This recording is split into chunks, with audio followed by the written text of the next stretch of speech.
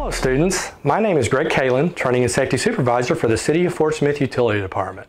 Today we're talking about what traffic signs are trying to tell us to do. Signs are there to protect road users, which include drivers, pedestrians, construction workers, and even someone riding a bike. Did you know that every day there are hundreds of cars, bicycles, and pedestrians that share the road? So with all of that traffic, how do we avoid everyone from crashing into each other and getting hurt?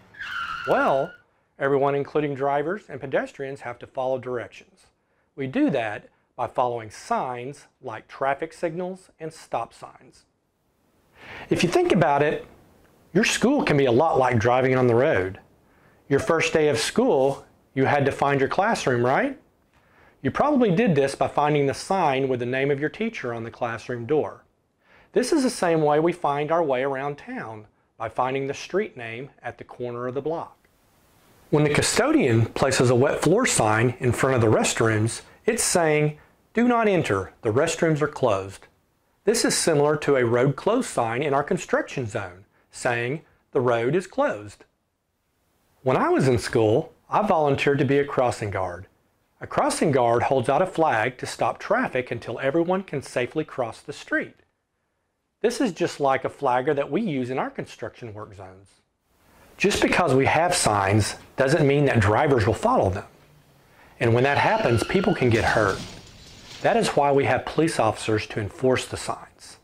A good example is a police officer making sure everyone follows the speed limit.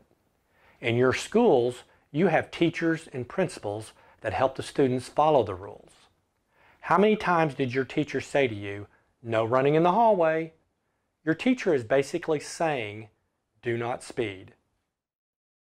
Since you already know the rules in your school, we made a short presentation to show you some of the rules to follow while on the street. I know you're saying, "But I don't even drive a car yet." No, you're right. But if you ride a bike or walk on the sidewalk, you are sharing the roadway with other drivers. And by knowing the rules, you can help make it safer for all road users. Now, our traffic safety specialist is going to explain the signs that we should follow while sharing the road.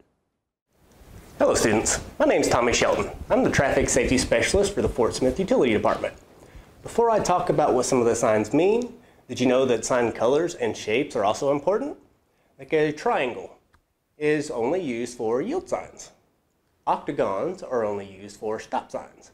And the diamond-shaped sign is used as a warning to let you know of an obstacle that you will be approaching. Now let's talk about the sign colors. Red means stop. We've all seen that at stoplights. White signs are signs that regulate what we can do. Now these signs can be anything from a speed limit sign that tells us how fast we can drive, to a sidewalk closed or road closed sign to tell us if we can go down a certain path. Imagine you're riding your bicycle down a sidewalk. You come up to the sign that says sidewalk closed. What would you do? Now this sign is telling you that the sidewalk is either blocked off by some work that is being done, or maybe the sidewalk has even been removed.